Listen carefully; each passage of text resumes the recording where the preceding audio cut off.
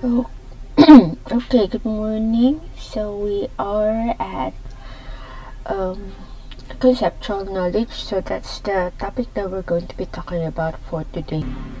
Okay, so after the successive chapters in uh, on memory, we now go to this particular chapter.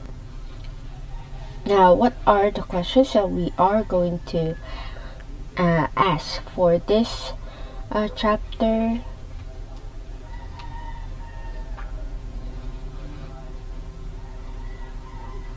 Okay, so we have.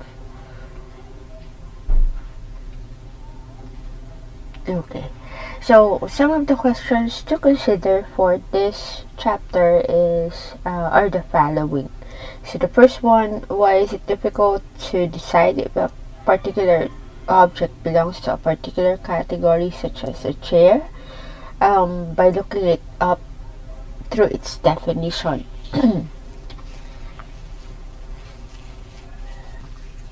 Then next is how are the properties of various objects filed away in the mind? And then lastly, how is information about different categories stored in the brain?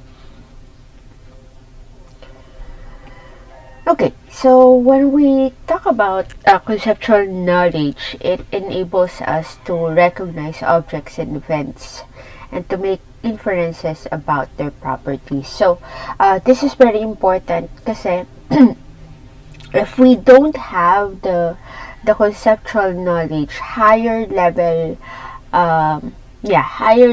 of thinking will not happen. Like for example, kasi with decision making and judgment, how will you decide and how will you make a judgment on a certain object if you don't understand what the object is or what even the object is for, diba? So you wouldn't really know how to process it for later if you don't have any idea as to what to do about it. And then the next one, concept. So the concept is the mental representation. Wait, let's just use the laser pointer again. The concept is the mental representation used for a variety of cognitive functions. So ito nga yung sinasabi ko kanina, di ba? If you don't have the conceptual knowledge, meaning the mental representation of that object, like for example, we have the concept of chair. Now, with the concept of chair, since we understand what the chair is for, once we see the chair, we will be able to decide on what to do about it, right? So we will decide to sit on it in different positions, like for example, nakaupo tayo ng na nakataas ang paa, nakaupo tayo na medyo naka-side view, but we're still doing it. We're still doing these actions based on what we know is the fundamental function of what a chair is. And then we also have the concept of categorization. Now, the categorization is the process by which things are placed into groups, which are called categories. Now, this is something that we do not only with things that we are familiar with. We do this almost every day. Like for example, when we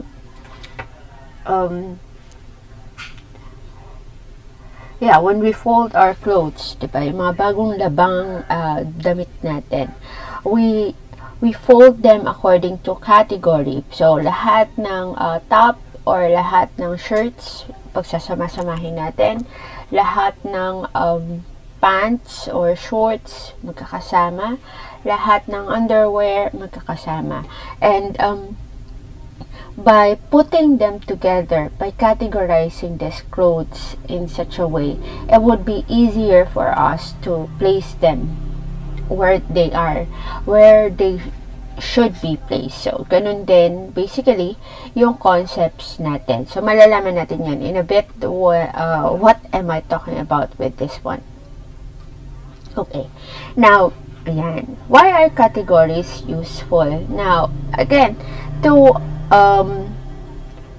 reiterate, categorization of the concepts or the objects that we encounter will help us better understand things, especially those which we did not encounter previously. Like for example, diba, diba pag nag-online shopping tayo, and then sa online shopping, meron silang tinatawag na mystery box, right? And then, dahil meron kang extra money to spend, you decided to buy that mystery box. And then, inside that box, you have something, or they have something that is not familiar to you. Diba? So, parang, may nakita ka na mga items for cellphone. So, hiniwalay mo siya. May nakita kang parang mga fish lens. So, you would categorize it as another item for cellphone. And then, you saw something like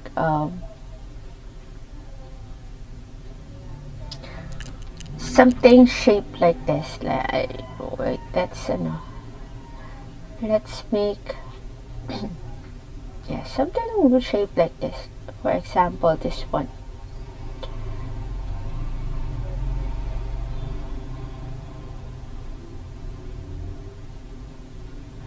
Sorry for the bad drawing.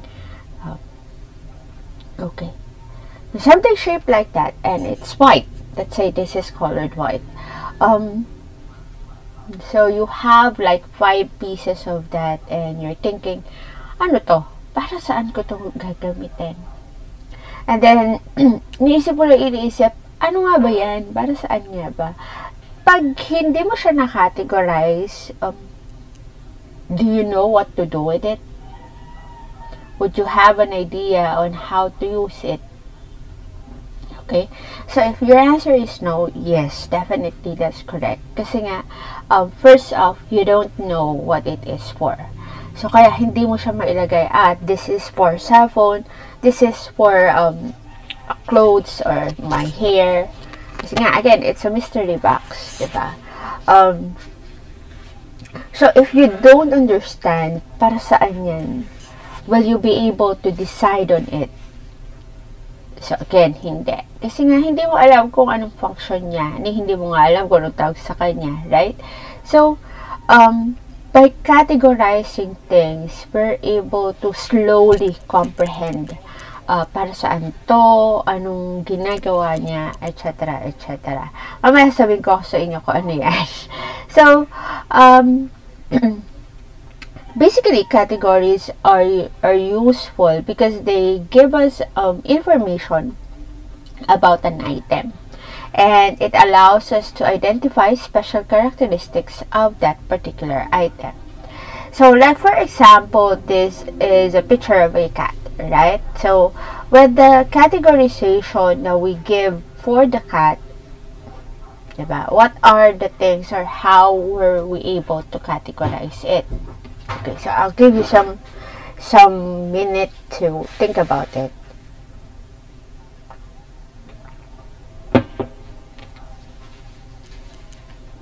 Okay, so what have you seen in what have you seen with its descriptions?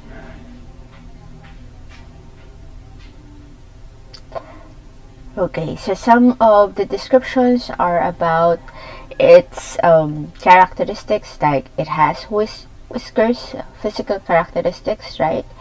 Some descriptions are about his species, like this one. It is a feline and related to lions and tigers. Another one about his characteristics, the cat, of course, meows and purrs. And then, about its behavior, yan, likes to rub up against people and other objects. So that is one of its behavior. Another behavior would be sleeps a lot but more active at night. And then another behavior would be difficult to train. And then for the activities, we can see that the cat is given a description to like fish and milk, as well as catching mice. So we can say that there are pretty much 3 categories for this particular cat, and understanding or putting these categories on the cat, we're able to understand better what does a cat do. Okay, so we have several approaches to how we categorize things. So the first one is the definitional approach.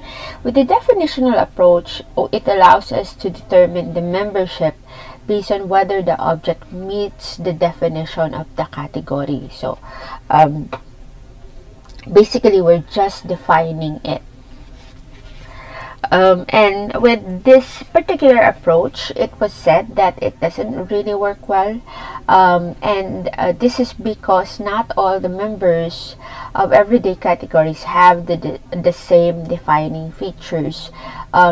Like for example, with birds, diba? There are species, there are particular species or particular categories of birds that doesn't really fit the how we define what birds are, diba?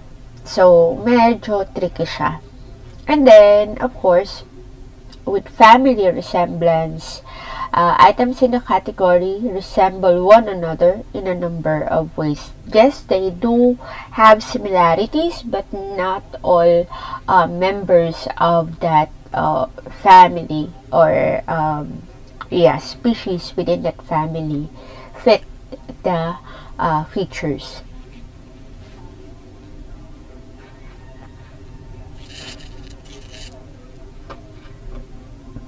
Okay.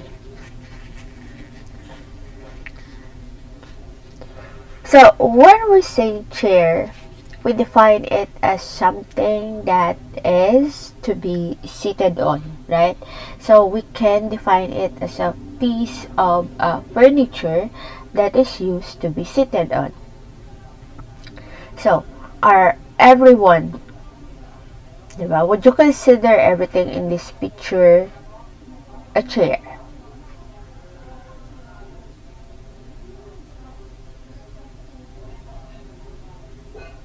Okay, now so the first one is a blue chair. Does it fit the definition of a chair? I think yes.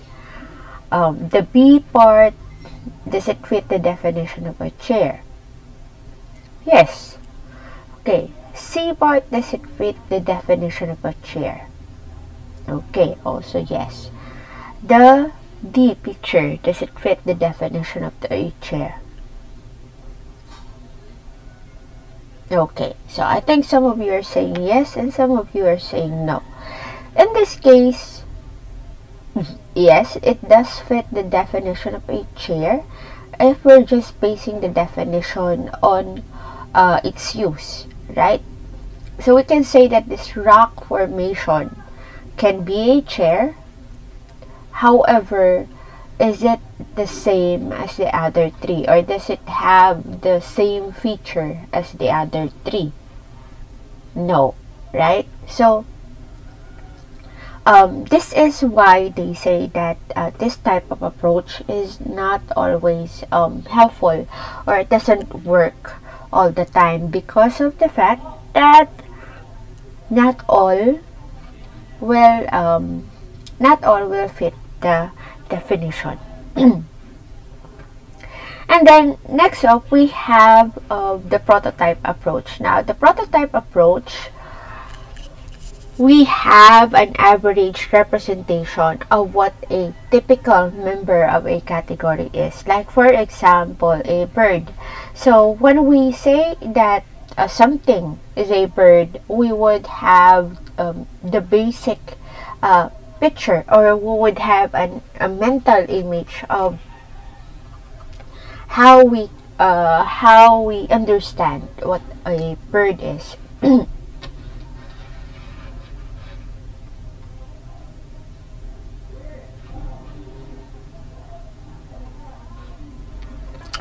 Okay, now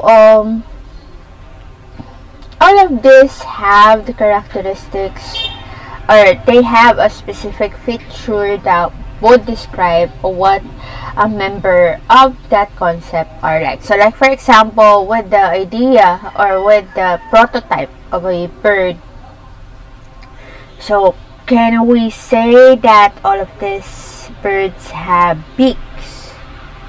Okay, so basing from the picture, yes. Do they have 2 feet? Okay, so I think yes. Ito nga lang hindi kita, but the rest kita siya. Do they have wings? Okay, again, meron naman. Hindi lang kita with this one and also with this one. Okay, do they have eyes? Yes, based on the picture. And do they have feathers? Yes, also basing from the picture. So from the pictures that we are seeing, we can say that these are all birds because they fit the prototype of what an average bird looks like for us. Average meaning to say, does it or is it the same for everyone? Okay. So, paano natin nabubuo yun, yung idea na yun about the birds? We are able to have that idea or conceptualize that idea from the average category members encountered in the past. Like, for example, this is also why let me insert here just some idea from the website, diba? This is why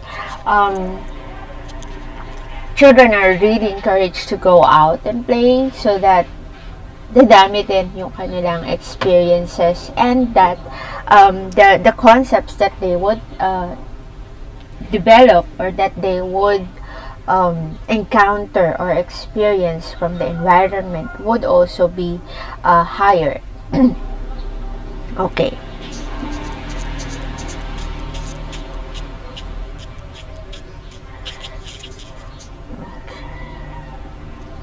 Okay, so in a Roche experiment in 1975, he had participants judge an object on a scale of 1 to 7, 1 being good example of a category and 7 being a poor example of the category. Now, he had them rate birds and furniture. So, kung makikita natin, ang pinarate niya na concepts are the following. So, for the bird, meron siyang bat, penguin, owl, and sparrow. Okay? And then for the furniture, he had the telephone, the mirror, the china closet, and the chair or sofa. Now, kung makikita natin, among the 4, for the bird, the bat was said to be the least or the poor example of a bird. Now, bakit kaya? Okay. So, try and think, bakit kaya hindi po pwede si bat? Okay. What about penguin? Penguins are said to be also birds. But it doesn't really, it didn't even scored high as a good example. Hindi man lang siya napunta dito sa 3 or 2 na scale. It's between 5 and 4. Okay, so again, bakit kaya? And then of course we have the owl. So, bakit si owl or owl ay nandito? Bakit wala siya dito? Among the 4, the owl seems to be the one that really resembles the bird based on how we described it earlier. Okay, and lastly, The sparrow is rated to be the good example of that category, with the score or with an average of 1.18. Now, again, ano bang meron kay sparrow na wala dito sa tatlo? And anong meron si bat, si penguin, and si owl, which led them to have this number of score? Okay, so moving on with the furniture. Now, with the furniture, ang binigyan nila ng highest score in terms of being a good example in that category was the chair and sofa at 1.04. So, perfect na dapat siya. And then, the phone being at 6.68. Okay. Now, when we talk about furnitures, we can define furnitures as things that are used at home, right? So, anong meron si telephone, anong meron si mirror, and anong meron si china closet that made them score like this? Anong meron kay chair na wala sa rest of the group? Okay? So, why is it considered the best? Why are these two considered the best examples for the category that we are talking about?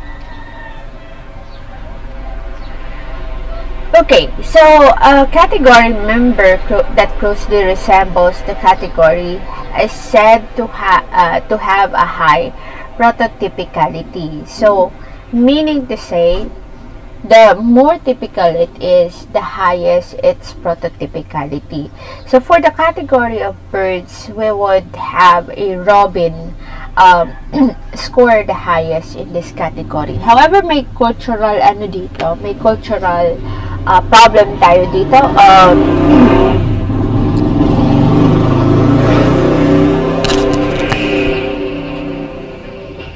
Okay, since I don't think we have. Do we have a robin here in the Philippines? Okay, so siguro gawin natin siyang maya, di ba? So, among the maya, the kalapati, and the agila, kung yun yung mga pictures na ginamit natin kanina, which one would you rate to have the high prototypicality?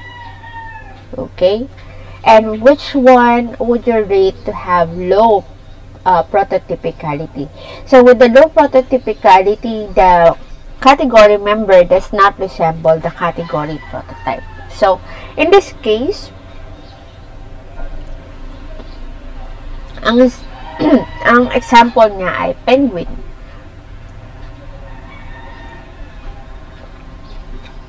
So, why penguin? Why not other? Why is it not really fitting the category or how we describe what what a bird is? Okay. So, from the study, they were able to see that there is a strong positive relationship between the prototypicality and the family resemblance. So, the more similar it is to the prototype, like for example, a bird, the higher its prototypicality. So, ganun po sila. The more na nag-fit siya sa idea natin kung anong itsura ng bird, anong itsura ng mesa, anong itsura ng upuan, the more na mas mataas ang prototypicality niya para sa atin. So, items in a category that have large amount of overlap have high family resemblance. So, like for example, yung mga upuan kanina, diba? The chairs of A, B, the two have high prototypicality. And then yung chair na C, and of course the they don't really have a lot of resemblance. Ang magkamukha doon or have close similarity would be chairs A and B. Whereas with chairs C and D, they have low overlap or low family resemblance. Okay. Now, with this one, we have what we call the typicality effect, wherein the prototypical objects are processed preferentially. So, the more we are familiar, or the more we have this idea of how it looks like, the more we respond to it, to that object better. Ayan. So from the work of Smith and his colleagues, they were able to see that highly prototypical objects were judged more rapidly. And in the experiment of Roche, prototypical objects are named more rapidly as well. Prototypical category members are more affected by a priming stimulus, like for example, hearing green primes a highly prototypical green. Okay, so let's see a result from the experiment of Smith. So this is so prototypicality in the x-axis, we have the high, the medium, and the low, and this is the reaction time or the response time in millisecond. Now, as we can see, the fruit or the word apple has high prototypicality, and the response rate is faster as compared with the fruit of pomegranate, okay, which has a low prototypicality and has a slower response rate with I think a difference of 100 milliseconds. Now, why do you think this was the result?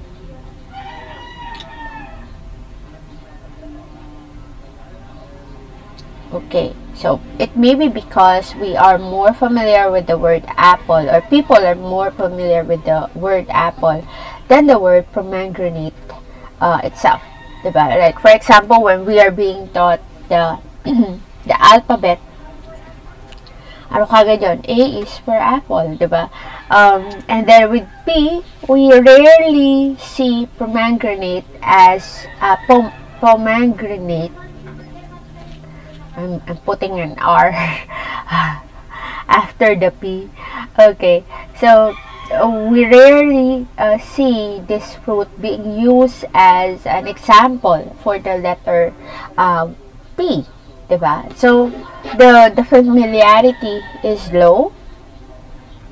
So that's why when we think about it, diba, I'm sure some of you are taking a second thinking, ano ba itsura nung pomegranate na sinasabi ni ma'am, no? So it's a citrus fruit. Nasa family siya ng mga citrus, if I'm not mistaken. So sana tama ako with this one. Okay. Okay, and then with another result from the experiment of Roche and his colleague, ito naman yung priming. So nakita nila na pag sinabi mo, okay, so green, so point out which are the colors that shows green.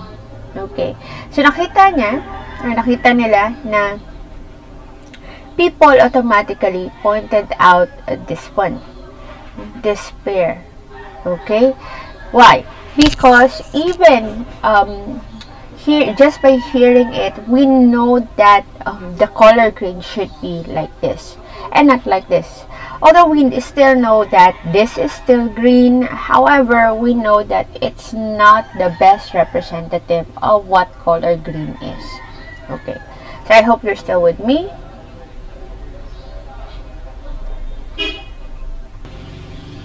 Okay, so this might or this can also help us understand better na, diba? when we are at home, tas sasabihin na nanay natin, hanapin mo nga yung pula kong ganito, yung pula kong t-shirt, and then you would be looking at several shirts with different tones of red, diba? So, sabihin mo, alin ditong pulang t-shirt, ang dami mong pulang t-shirt dito. And then sabi niya, basta yung pula. Usually when we are given those vague answer, we would just get the one that's the best red that we know. So, ganun nag-work yung utak natin. Sabi mo pula, diba? Or sabi mo itim, sabi mo puti, yung mga ganon. So, we are primed, and usually when we are primed like that, we get the best thing that we know is the prototype of that particular concept. Okay.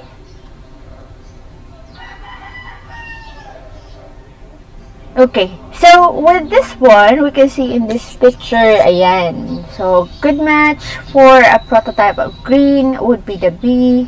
Ayan, narinig niyo yung word na green. Automatically, the participant chose the B pair rather than the C pair. Okay, so, and this has a faster response rate as compared with the other pairs of color. May dalawa pa dito, di ba? Yung hindi talaga green. I think that's blue and red, if I'm not mistaken. Okay. Then, we also have the exemplar approach. Now, the exemplar approach in categorization, and the concept is represented by multiple examples rather than having a single prototype. Kasi nga, ang prototypical, sige, let's just recap very quickly. The definition type is, we're just really defining it. We're categorizing the object or the concept based on how it is defined. And then we also have the prototypical approach or the prototype approach, wherein the object is or we recognize or we understand what the concept is based on its prototype per se, and the higher its resemblance to the prototype, the more or the faster we get familiar with that particular object. Okay, now ayan, ito namang approach na to, mas marami kang example, and the examples are actually category members and not abstract average. Unlike with the prototype, sasabihin niya, so we're looking for a bird. So, di ba yung sabi mo, bird, so may beak, may dalawang paa, may pakpak, may feathers, tas nangingitlog at lumilipad. So, that is the abstract average that we have for a bird, which is a prototype. For the exemplar approach, mga object talaga, specific object yung pinapakita niyang category. And by doing that, ayan, to categorize, compare the new item to the stored example. So, like for example, yung drawing ko kanina, so naman, let's draw it again. So this one, wait lang. Nag-right click ako, sorry. So, this one, and this one.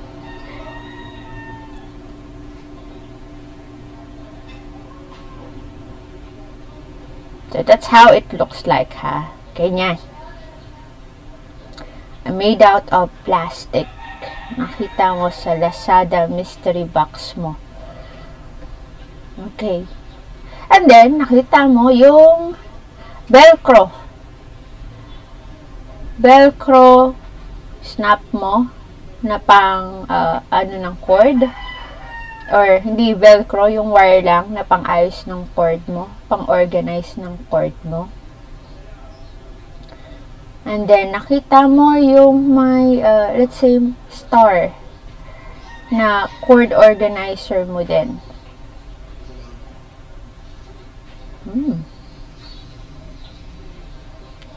Yan. So, kuwari, star siya. Tsagaan nyo na yung drawing ko, ha? Ang hirap pag-explain ng ganito. Okay, so kuwari ganyan siya. And then, nakita mo, may resemblance to dito. So, you're comparing it, this one to this one, to these two. And then, from that comparison, you're able to categorize this thing na kanina mo pa iniisip. Ano nga ba yan? Para saan nga ba yan? As a chord organizer. Okay, so how is this approach similar with the prototype view? So it's similar because it represents a category and it's not just a definition of the group. So unlike the first approach, diba? However, the difference from the prototype view is that, again, the representation is not abstract. So we're not merely giving out na a bird is something that flies, a bird is something that lays egg, it's something that blah blah blah blah blah blah. So we don't really have a tangible representation of what a bird is, but rather we're just being given the features of a bird. And then with the exemplar approach, meron kang specific na example talaga. So like for example, yung kanina nga na binigay ko sa inyo, yung drawing ng chord organizer. So I know the drawing is bad, but I do hope you understand where I'm getting at. So so the more similar a specific exemplar is known to a category, to a known category member, the faster it will be categorized, and this is called the family resemblance effect. So, katulad ng mga chairs kanina, teka, balikan natin yung mga chairs. Okay. Okay, so katulad nito, we all know, so this can be within the exemplar approach kasi may nakikita tayong specific na itsura ng upuan, diba? And then, kaya nga pagdating sa D, diba, may mga ibang na ano sa inyo, hindi naman upuan yun eh, pero if we're going to go with the definitional approach, yes, it may be a chair, right? But with the exemplar approach, definitely D would not fall in the category of a chair. Kasi nga, in terms of the presentation or representation, it doesn't really fit our mental image of what a chair is. Okay, so balik tayo doon sa, okay, saan na siya? Yan.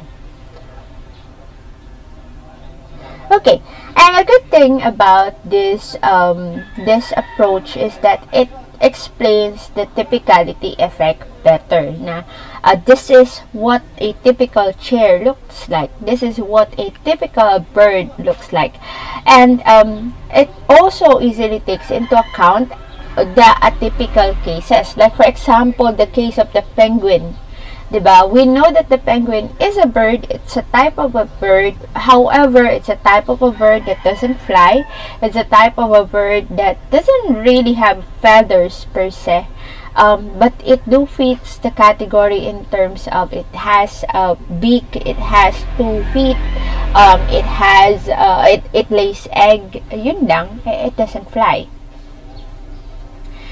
And it also allows us to deal with variable categories, meaning to say that the smaller or the older distinct categorization group. Okay, so what's the best approach to use?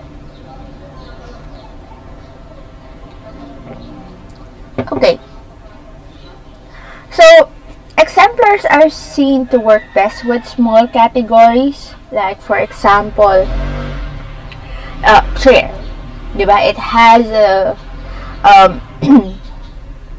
it's a small category na no matter what it looks like, we know that it's a chair, right? May sandalan, wala, 4 or 3 yung paa, or 2 lang, for as long as we know na it will be able to hold our weight or hold the weight of the seater. then it's a chair. Whereas with the prototype approach, it works best for a larger categories. Like for example, yung mga species ng birds, species ng fish, species ng mammals. So these are groups of categories that will work best when you use the prototype approach. Kasi nga, by using this approach, we're just giving abstract representation, but we understand ano yung mga dapat magbilong doon sa category na yun.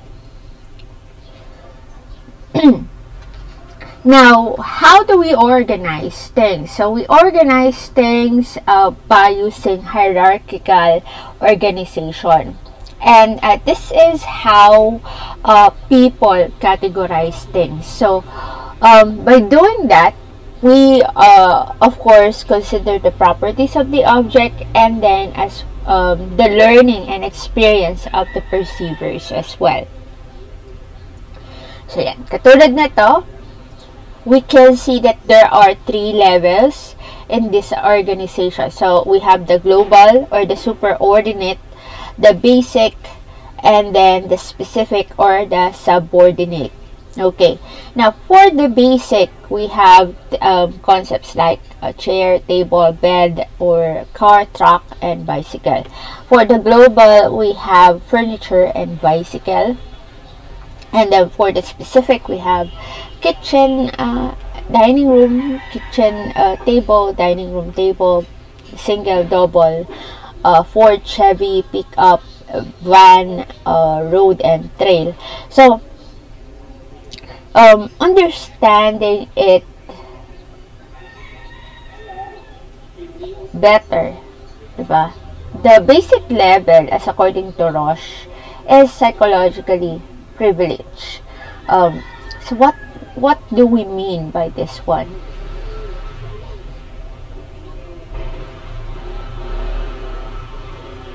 Okay, tingnan natin sa susunod. Okay, so with that being said, what was found out was the basic level actually is a special level. Okay, bakit? From their experiment, they were able to see if the participants go above the basic level, like for example, pupunta sila sa global level, the tendency is that they lose a lot of information. Okay, and then if they go below the basic level, the tendency is they gain a little information. So like for example, di ba pag utusan tayo ng nanay natin, sabihin, we usually actually go with just the basic level. Sabihin ng nanay mo, kunin mo yung cellphone ko. Saan? Diyan sa mesa. When we are ordered to do a chore, or when we are ordered to do an errand, we use the basic level. Walang nagsasabi sa atin na kunin mo yung cellphone sa furniture. Diba? Anong furniture? Ang daming furniture. Nasa bahay tayo. So, therefore, ang daming furniture. And then, very rare din na sabi ng nanay mo, kuwari, nasa kitchen kayo, kunin mo yung cellphone ko dyan sa kitchen table. Eh, nasa kitchen na nga kayo. So, nandun na yung nanay mo, bakit niya pa yung utos yun? Diba? So, you will gain little information from that. Whereas, pag sinabi niyang, kunin mo yung cellphone ko dyan sa table, you would know na nasa mesa yon, and hindi yon sa kitchen, otherwise, bakit niya pinapakuha, diba? And, of course, specific yung lugar na sinabi niya, the table nga, yung pagkukuhaan mo. Hindi basta furniture, kasi pag furniture, baka kama yun, baka upuan yun, diba? Baka vanity table nyo yun, etc. etc. Okay. So, another experiment was done to see how special the basic level is. So, buti pa siya special. Char. Okay. So the experiment of Tanaka and Taylor, they have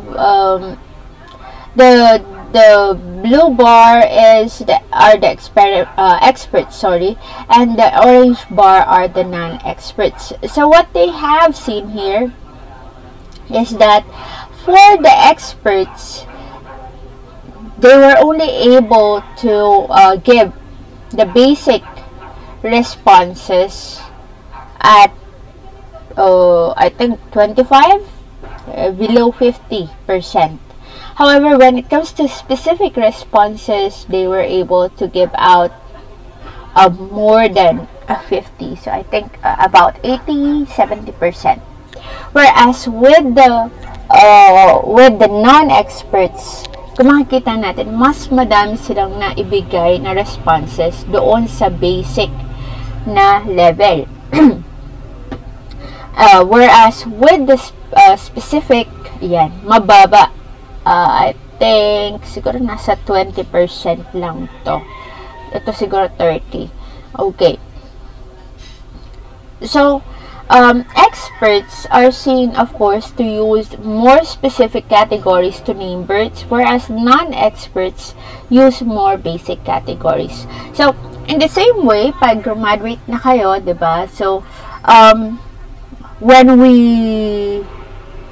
you will be able to be, or you will be considered as experts in mental health. So, therefore, you would know if it's anxiety or depression, right? Whereas with the non-expert, the people who do not have any training in psychology would be just calling it mental health problem, or sabi niya ay anxiety yan, when it is in fact depression, or vice versa ay depression yan when it is anxiety. Okay, now moving on to the semantic works. So networks, sorry. So with the semantic networks, the concepts are arranged. This is how the brain actually files the things that we learn, or the concepts that we learn.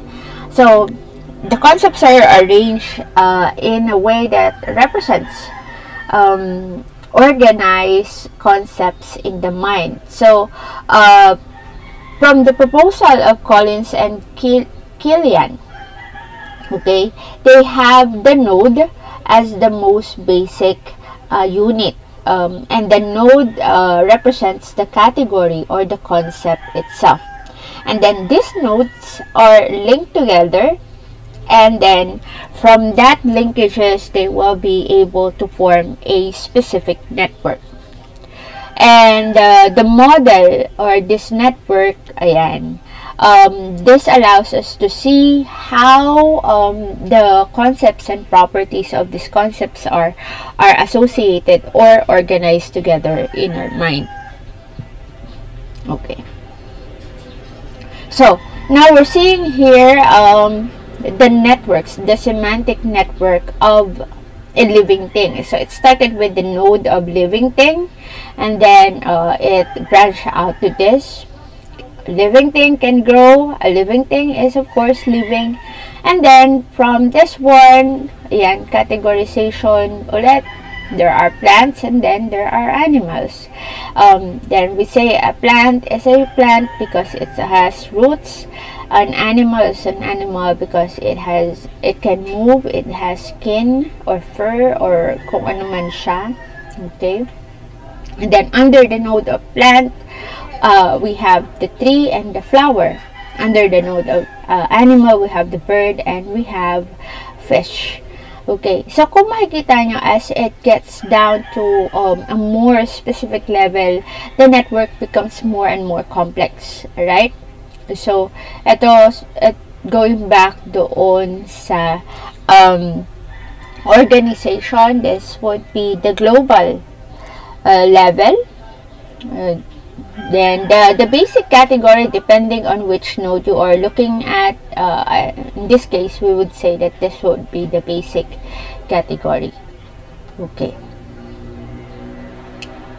so In the semantic networks, we have what we call the cognitive economy, wherein shared properties are only stored at the higher level nodes.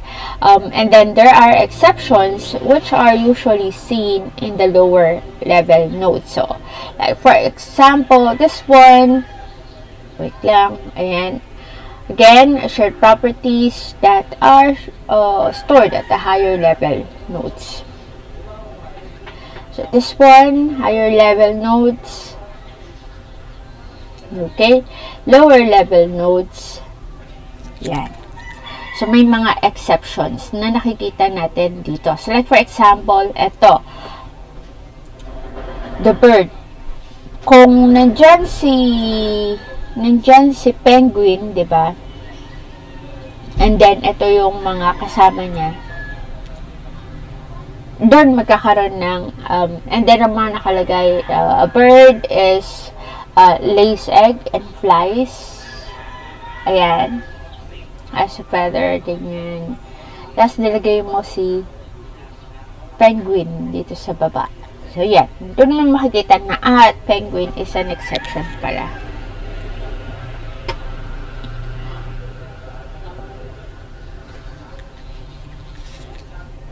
Okay. So, with this one, we can see the response time here. Levels to be traversed, meaning to say from the one idea to another. So, from level 0 to 2. And then, the blue line is the property, the red line is the category. So, like for example, talking about the canary. So, canary is a specific type of bird. Ayan. Greater distances are associated with longer reaction times when verifying statements both about the properties of canaries and about categories of which the canary is a member. So, kung makikita natin, ayan, between the property and category of the canary regarding if it can fly and if it's a bird, the level to be traversed is very short, based from the response time or the reaction time. And then from this idea to this idea, medyo malaki ang kanilang gap. The same here. Yan.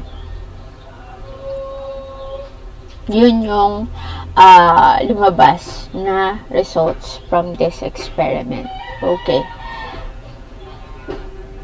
Okay, when we spread activation or when activation happens, this is the arousal level of a node. So when a node is activated, activity spreads out all along its connected links. Concepts that receive activation are primed and more easily accessed from memory. So, like for example, kanina, diba, sabi ko, what do you think a bird is? So, I was already priming you in order to activate the node that you have connected for the birds. So, pretty sure a lot of you have thought of the Maya, the brown bird that we usually see outside, diba? Yung may ingay sa umaga. Every morning and afternoon, ang dami niyan dito sa mga kable sa may tapat ng bahay namin. And then there are this is why there are some of my recordings that you were here, birds chirping. Sila yon. So pretty sure na a lot of you have thought of this brown bird when we were talking about the bird earlier. Okay, so how activation can spread throughout a network. So this is that figure that shows us the priming, and of course this one would be the one spreading activation. Okay, so from robin to bird, the dashed line indicate activation. Okay, concepts which have become primed are easier to retrieve from memory because of the spreading activation. So, When we say the word, yun, kanina din, so I primed you pretty much in terms of thinking of the Maya as a bird, right? However, instead of thinking of it immediately as an animal, so kung makikita natin, just like with this one, you would think of what would be yung mga kamag-anak ni Maya. So, you pretty much, some of you would think kalapati, other types of birds na mas similar sa kanya, instead of going directly doon sa idea na the bird is an animal. So although mapupunta ka din sa part na yon ng network, it's not easily accessed, unlike the idea here of the canary. Okay, now, going to the lexical decision task. Ayan, participants read stimuli and are asked to say as quickly as possible whether the item is a word or not. Okay, so the experiment of Mayer and Schbanet, pinaktis ko to ng ilang araw, pero hanggang ngayon hindi ko pa rin siya masabi. Schwanewelt.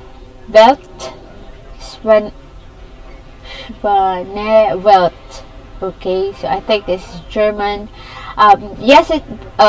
So they made an experiment wherein the participants will say yes if both strings are words and no if not.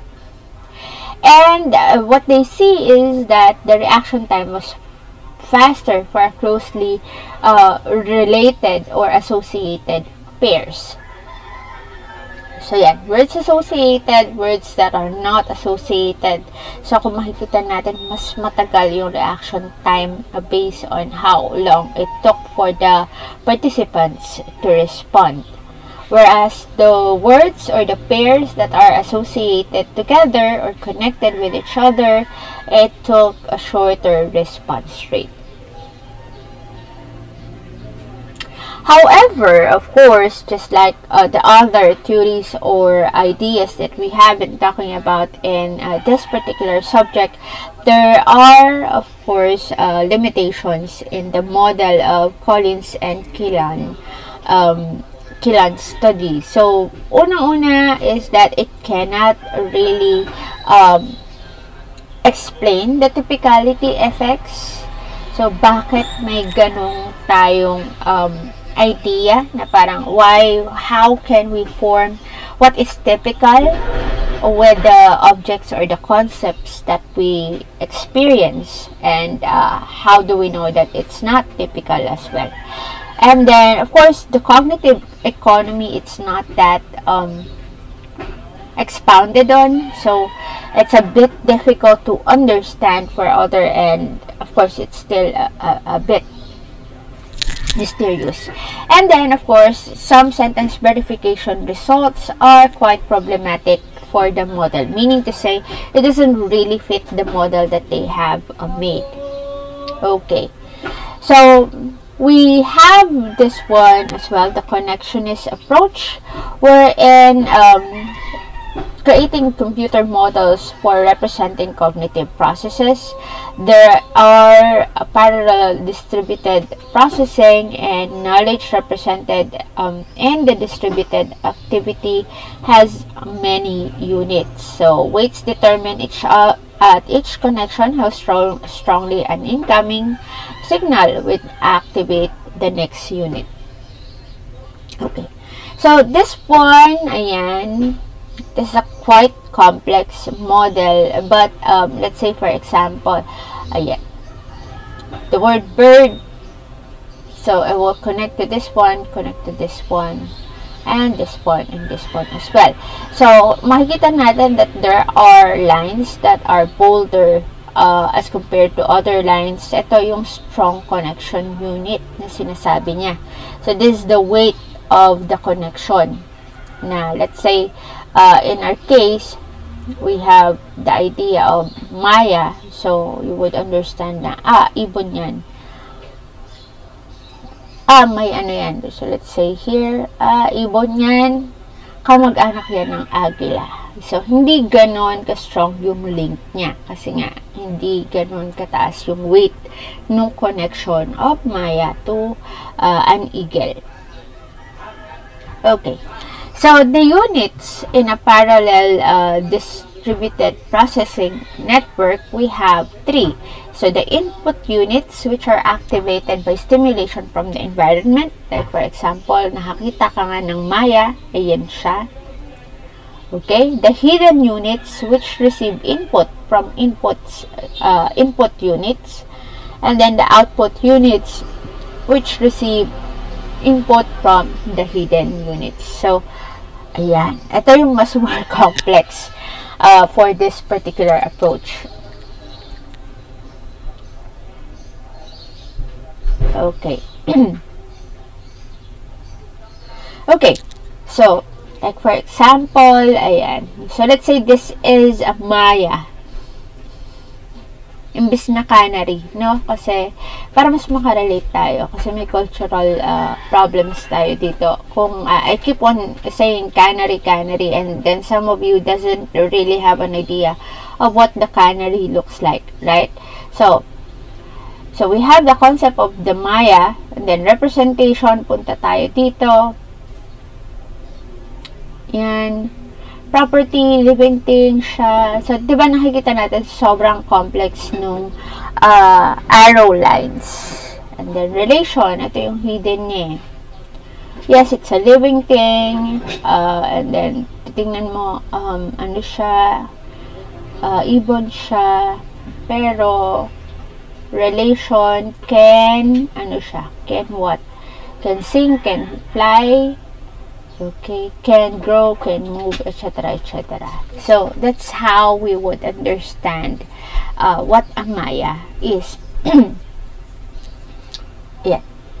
So, the shading indicates the activity of more units with a darker shading indicating more activity. Note that only few of the units and connections that would be activated by canary, or in our case Maya, and can are shown as being activated. So, ayan. Dito, baba siya dito sa part na to. Yung pula lang papansinin natin in relation with the canary. No? Okay. Ayan.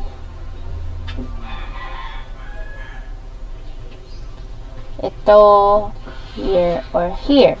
And then, ito yung pula. Hanapin natin, can sing, can fly, so on and so forth. Okay.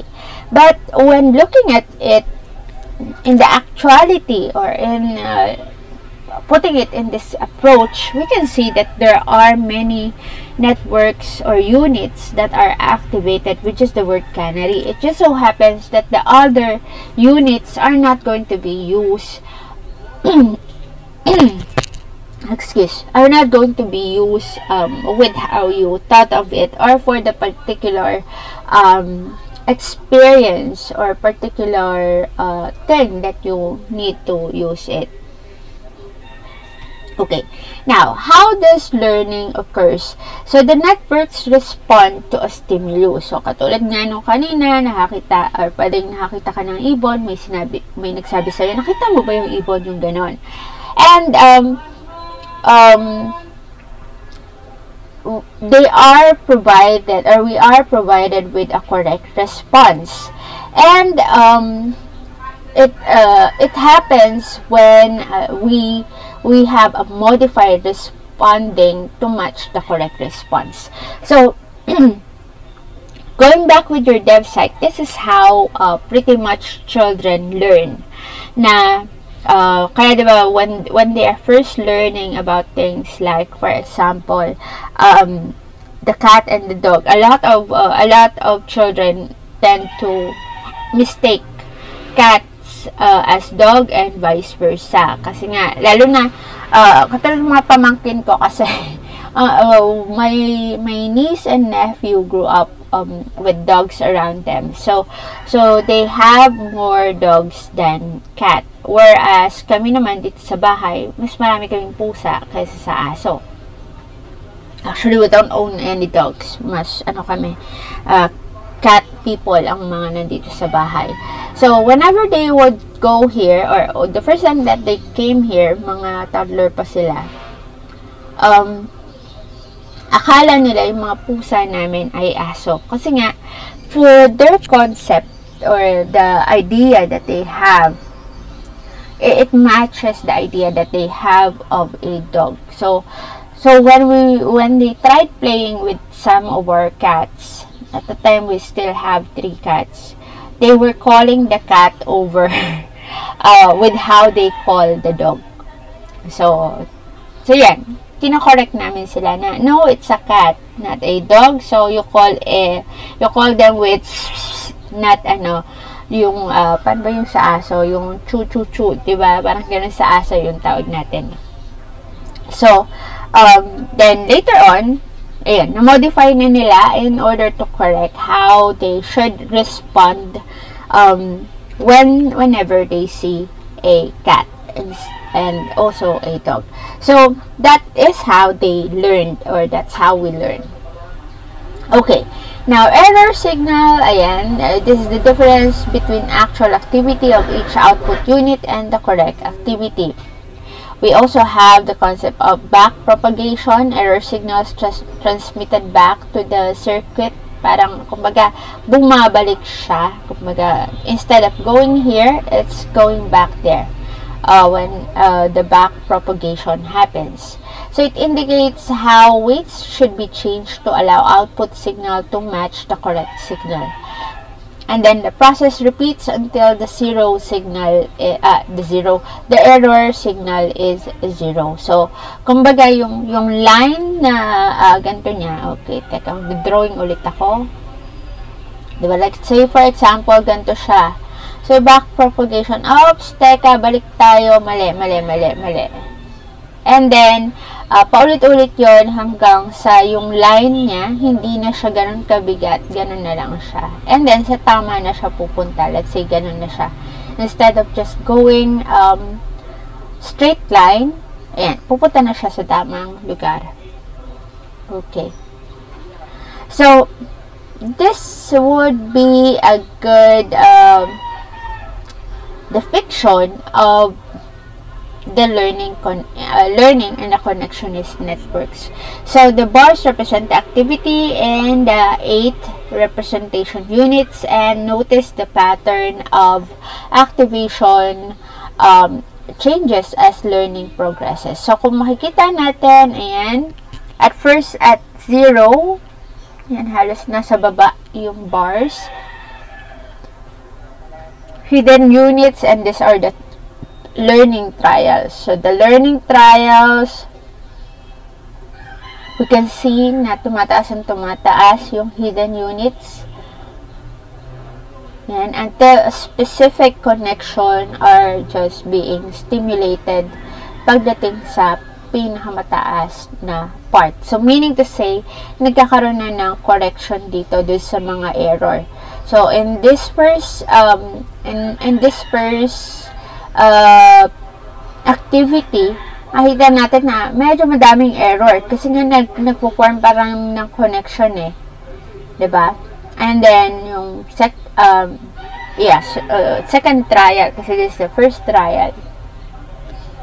Second set of trials, we can see that ayan, from this point bumaba na siya. So we can say na nagko-correct siya.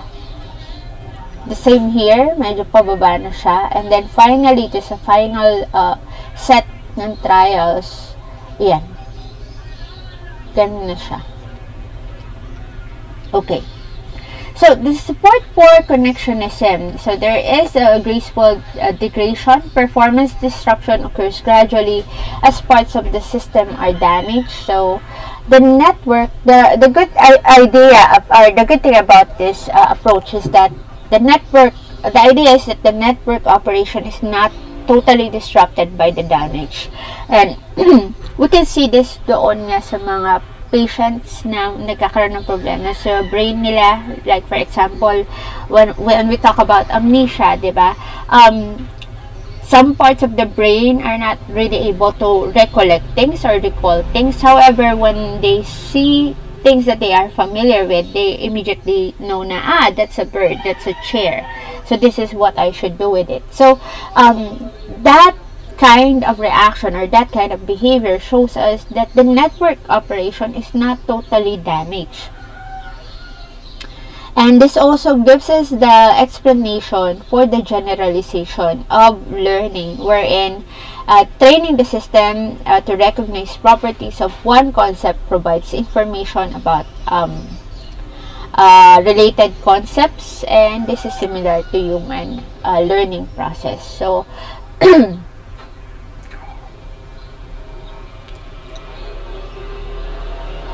then next we have the sensory functional hypothesis, wherein the different brain areas may be specialized to process information about different categories. So for this one, we have double dissociation for categories of living things and non-living things, and there is what we call the category specific memory impairment. So for the sensory functional hypothesis, living things equals sensory properties.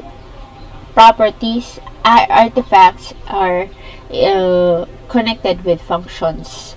So katulad nito with the experiment or the study seen with patients Casey and EW, both who had category-specific memory impairment. They were able to correctly name pictures of non-living things, ayan, and fruits and vegetables, but performed poorly when asked to name pictures of animals. So, yung hindi gumagalaw, na-name nila ng maayos, pero yung gumagalaw, ayun, mababa performance nila. So this is what this is an evidence of the sensory functional hypothesis, na again, yan, mas naiintindihan pag nagkaroon tayo ng problem dun sa area ng brain na yon, mas naiintindihan natin yung functions per se. However, when we have to perceive them using sensory properties, of course, seeing them, hearing them do things, because these are living things, then hindi na siya masyado na-recognize or di na natin siya masyadong na-intindihan ano yan.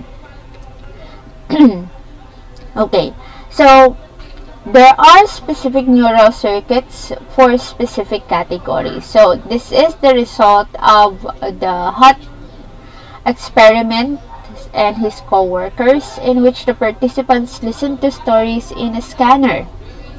Words that are activated, so the A part shows us the words that are activated in the different places on the cortex, and the B picture shows us the close-up of a smaller area of the cortex. So we can see, parang just looking at it in this way, we can see that there is a lot of greens here. Ayan. Note that a particular area usually responds to a different number of different words, as seen in the next figure. Okay. Okay, so the distributed representation, ayan, this explains to us how concepts are divided within a category. So animals, we use motion and color. Artifacts, we use actions, like for example, anong function niya, how do we use them, etc., etc. And then crowding happens when different concepts within category share many properties. So for example, animals all share eyes, legs, and the ability to move. So this is why for children, of course, it takes a while for them to learn some of the animals, kasi nga or they tend to confuse. Like for example, yung mga pamangkin ko, they had confused the dogs, their dogs with our cats because of the crowding effect, so to speak. So, next up, we have the embodied approach. So, the knowledge of concept is based on the activation of sensory and motor processes that occur when we interact with that object. And then with that one, we have, of course, the mirror neurons, which we have discussed in the earlier chapters. So this fire when we do a task or when we observe another one doing that same task. And then semantic somatotopy correspond between the words related to a specific body part and the location of the brain activation. So like for example, sinabi na run. So of course, magre-respond yung legs mo kasi no other body part does that particular function. And of course, the brain part that is connected with that will be activated. So a good example would be this. Colored areas indicate the areas of the brain activated by foot, finger, tongue, movement, B, leg, arm, and face words. So the blue part, this is where, yan, pag sabi, galawin mo yung paa mo, ayan, yung nag-activate. Finger movements are also here. So, kung makikita natin, halos lahat nandito sa gitna, no? Okay? Now, yung sinasabi lang yung action words, leg words, like run, calf, finger, toes, etc. Makikita natin na may ibang part ng brain na nagla-light up, and it's not the part that were lighting up when the movement was happening. Okay, alisin ko nga ito, nakakalito. Okay, so this is another way to see how it happens in the brain. And red are action words, yellow are sound words, green are motion words, blue are color words, and pink gustatory words, purple are emotion words. So let's say for example, sabihin natin sweet siya, or sweet yung ininom ko kanina. So nawawala yung pink. So let's say nandyan siya banda, siguro nasa likuran lang. Okay, sabihin mo, kakain ako, or kumain ako ng breakfast, or ng lunch, ng dinner. So, yan. Dito siya sa part na yan, brain. Sound words, like for example, malakas masyado yung background noise ni Ma'am Karen. I'm sorry for that. And green, motion words would be, maglalakad ako mamaya, diba? So, dyan mga nag-activate. Okay, and that's it for our discussion for concept knowledge. So, I do hope that you understood the things that were discussed here. So, after that, of course, we have the chapter test.